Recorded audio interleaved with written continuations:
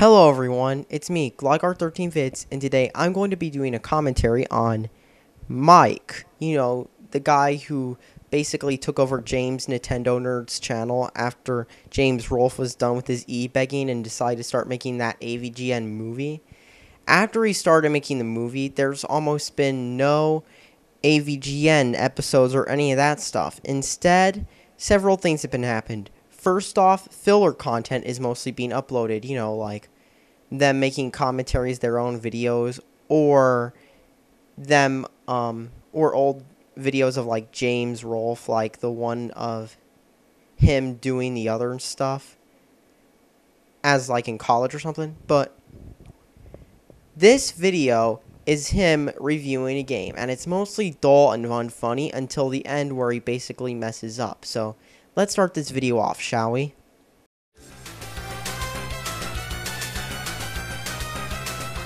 Hey, I was playing some Game Boy games and I came across this Simpsons game called Bart and the Beanstalk. It's a really stupid concept, but let's take a quick look. On the first stage, you progress upward through the beanstalk while collecting coins. Doing this is incredibly hard though because of the terrible controls. There's bugs that are crawling along the ground and you can kill them with 2 shots from your slingshot, but it's easier said than done. You'll fire your first shot, but the slingshot fires so slow that by the time you get off the second shot, the beetle will have already hurt you and you lose energy. This happens continually throughout the board, which makes it difficult to progress. Why does the slingshot have to be so delayed? And here we come to the first recurring problem, the joke delivery. When you deliver jokes, it doesn't sound funny at all. It sounds like, why does this have to be like so-and-so? I mean, that's how you deliver the joke. You don't deliver it like the AVGN does at all. And in the end, it's simply not entertaining or funny at all. And the shots that you fire don't go far enough. It goes like 1 foot and then it disappears. Imagine if you threw a tennis ball at somebody, but as soon as it left your hand, it disappeared into a black hole. Or maybe it's like the transporter gun on Star Trek Deep Space Nine, where the bullets get transported to a faraway land. Yeah, that's it. Bart shoots the slingshot, and the projectile ends up killing the Joker in Batman on NES. Quick question. Was that supposed to be funny? Because if that was supposed to be funny, then you did pretty bad at making a joke. I mean, seriously, references aren't jokes, and neither is your joke delivery properly executed either. At first I thought this game would be unoriginal with the whole beanstalk theme, but now that I've seen that they've introduced transporter slingshots, I'm impressed. And sometimes you'll fire the first shot at the beetle and hit it, but then it moves off screen. You expect it to come back again so you can land your second hit and kill it, but it never comes back. So naturally, I assumed it was dead or just gone because it went off the screen. So I keep walking, and it's back, so I had no choice but to get hit. The next thing that's too hard is... Hold on, did you say the next thing that's too hard? If you're saying it like that, that's just making it sound like you absolutely suck at the game, no matter if you're playing the worst game in the world. There are other words you could use to describe it, like cheap, or you could talk about how much this game sucks, like the VGN did, as far as I remember.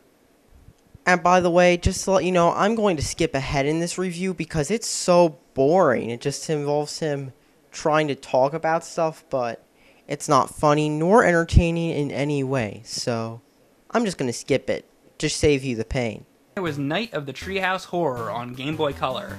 Now before I go on, you might be wondering how I'm recording all these handheld games. I'm guessing not many people care or they just assume it's an emulator, but oh well. For the regular Game Boy games, I just used the Super Game Boy, and for games like Night of the Treehouse, which was a Game Boy Color game, I used the Game Boy Player, which was an attachment that goes on the bottom of the GameCube. I ran into a problem though, the game doesn't seem to load. I tried some other games that I own, and they all work fine, so I know the system is okay. So, did you try putting the game in any other systems, like an SP? So I figured the battery inside the game must be dead. I think the game you're trying to fix doesn't have a battery. Plus, if the battery were actually bad, you wouldn't be able to save. Please do research before you make another video. I would just open it up real quick and replace the battery, but here's the problem.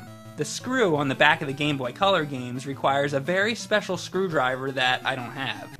Then why don't you, buy one or just get another copy of the game? Last time I checked, the game was only a few bucks on Amazon, so it's not really that hard to find. It's not like you've got some rare game. But I have a solution. Now, this next part I definitely do not recommend doing at home. Especially not if you're Mike, because if you're Mike, as you can see, it didn't work. I read that there's a trick that can be done to open a Game Boy Color without having that special tool. I took an ordinary Bic pen and I lit the end of it on fire until it started to melt. Then I quickly stuck the tip of the pen into the hole so that the plastic would melt around the screw, thus forming my own homemade tool. Then I let it sit and harden for a while and cool off. But here's the thing, when I eventually went back again to use my newly formed tool to open the game, it didn't work. Kids, don't make your screwdrivers out of Bic pens, or else it won't work. The plastic started to chip away and it just wouldn't unscrew the game. So don't even bother trying this because it doesn't even work. Or you could have just used other methods on the internet. On the internet, there are tutorials on how to use pliers to open a Game Boy cartridge. In fact, that's what I've done to repair mine. But you know nothing about gaming, so there. Well, I did everything I could to get this damn thing to work. And of course, this was the one Simpsons game that I really wanted to play, too. And let's not forget, kids, if your game doesn't read, all you need is rubbing alcohol and Q-tips. But this guy doesn't know that. Because it was a horror-themed game. Later I found out that the battery actually only has to do with saving the game, so it looks like my copy of the game is broken. Then why did you say that earlier it was the battery? Turns out that whole thing was utterly pointless. Now, I know what you're thinking. Why not just use an emulator? Well, one of the reasons I even like to do these reviews is to relive the past, by playing the games the same way I did when they were released. Using an emulator would take the fun out of it for me. Then why don't you just play it on a Game Boy or something, like a Game Boy Advance SP? Or if you really want to play it the way it was meant to be, then play it on one of those. And even then, newer emulators are closer to the real hardware than they were before. And one last thing. I know you're pulling the no ROMs excuse, but then again, the AVGNs used ROMs before. Here's proof. Like my Sega CD video, keep in mind, I'm limited to how many games I can review. I'm aware that I'm leaving out popular ones such as Snatcher on the Sega CD and Knuckles Chaotix on the 32X. But remember, if I don't have the game, I can't review it. The world needs to know about Ninja Baseball Batman. But right now, the only way to play it is on an emulator. Or if you happen to have access to one of the arcade units. Hey, if the AVGN can use emulators, so can you.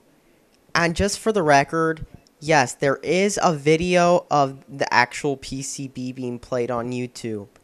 There are actually PCBs of this, and there are super guns. If you really want to be a purist, just get a super gun AVGN. But that's off topic. Back to the game review itself. So, all in all, these Simpsons games are just not for me. All in all, this was just a bad review. I skipped out most of it because most of it was basically him basically playing the game and not really knowing much about it, and then also throwing in a bunch of unfunny jokes that are not funny at all. And then later on, he basically demonstrates his lack of knowledge and then basically contradicts himself and goes on way too long. And then says emulators are crappy in the end as an excuse, even though he could probably get away with it if the AVGN can. I mean, he does have people who are going to blindly thumbs up everything he does. Look at the AVGN. There are people who are like, Mike's good. Don't talk bad about Mike. And speaking of which is for you, Mike, I understand. I think you should make a new channel.